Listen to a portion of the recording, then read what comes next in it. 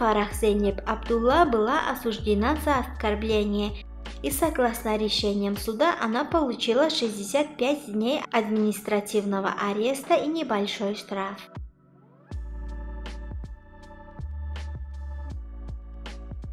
Пынар Денис рассказала о своем недовольстве в связи с происходящим вокруг собранных денег в помощь пострадавшим от землетрясения.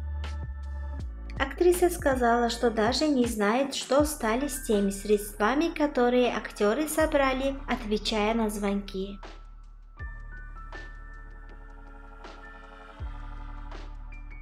Серенай Сарыкая подверглась критике после того, как появилась в новой серии сериала «Семья» в красном платье с глубоким вырезом на груди. Зрители считают ее наряд слишком вульгарной.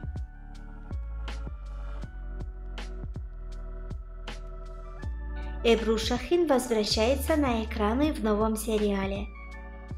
Совсем скоро стартует новый сериал с участием актрисы под названием «100 лет чудес». Партнером Эбру в новом сериале стал Биркан Сокулу.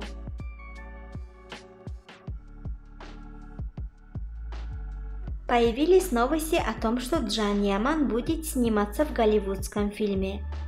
Говорят, он уже подписал контракт на проект, который выйдет на экраны в 2024 году. Ранее сообщалось, что Джан Яман будет играть главную роль в итальянском фильме.